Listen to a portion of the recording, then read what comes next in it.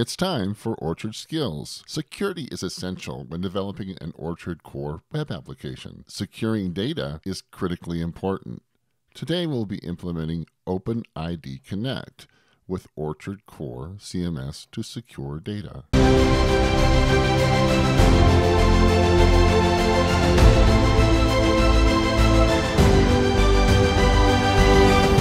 Welcome back. OpenID Connect, or OIDC, is an authentication protocol based on the OAuth 2.0 family of specifications. It uses simple JSON Web Tokens, or JWT, which you can obtain using flows conforming to the OAuth 2.0 specifications. In a previous video, we created an Orchard Core headless CMS web application along with an Angular 9 client using GraphQL. We will take that existing application and implement OpenID Connect to secure the GraphQL application programming interface. Let's open up the original solution for the Orchard Core headless CMS web application with an Angular 9 client using GraphQL. Okay, so one thing we want to do is to modify our recipe. So let's go ahead and go to our recipe, add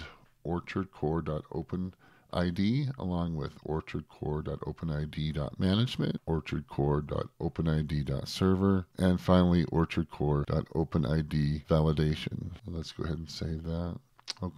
Okay, we just added all of the Orchard Core OpenID features that we needed to set up the OpenID Connect. So let's go ahead and run the application. Go up to the little green triangle play button and hit run. All right, let's go ahead and fill out the setup page here, and let's use Orchard Skills. And for recipe, let's go ahead and use our modified clean blog, and let's go ahead and click on the Finish Setup button. Let's go ahead and then go ahead and click on the dashboard. With these features enabled, let's select Security, OpenID Connect, Settings, and Authorization Server.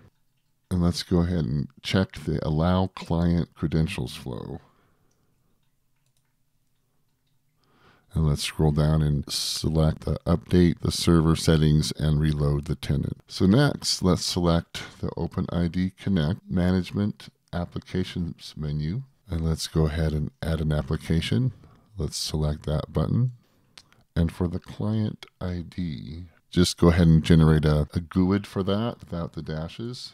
Let's paste that there. And for the display name, let's just select OpenID Connect, and for the type we'll do confidential client, and for this client secret let's go ahead and generate another GUID without the dashes and paste that. And then also we want to allow client credentials flow, select that, and let's go ahead and select administrator and then hit save. Okay, great. Now that we have our OpenID Connect settings configured, let's go ahead and test this with the Postman Electron application. So let's go ahead and run that. Okay, click on the little plus icon. Let's go ahead for the URL. Let's enter localhost 5000/connect token. And for headers, we want to select, for the key, we want content type. For the value, we want application/x-www-form-url encoded. Okay, and for the body, what we want to do is select raw, paste, client ID is equal to the client ID. The client secret is equal to the client secret, and also grant type is equal to client underscore credentials. And let's go ahead and select post up here, and let's go ahead and select the send button. And there we go. We got the bearer token. Okay, next we want to do is make sure that we have our GraphQL execution permissions on our admin. So let's go ahead and find the dashboard and go to roles and click on an edit button for administrator, and let's go ahead and search for GraphQL. And then we don't need the mutations, so we'll unallow that, uncheck that. We want to make sure we have execute GraphQL, so we'll select allow on that and then hit save. Okay, so now let's bring up Postman here, and let's go ahead and select the plus here, and let's select post. And for the URL, we'll search for HTTP localhost 5000 API/GraphQL. And for the headers, what we want is content type. The value, we want application.graphql. Okay. And for the authorization, we want to go ahead and select a bearer token, and let's add that there, and then go to our body and go and select our raw. And for the raw, we want to paste that there, and let's hit the send button. So now that we know that is working, go ahead and update our Angular 9 client. Okay, let's go ahead and bring up the client application with Visual Studio Code, and let's go to the app component.ts here.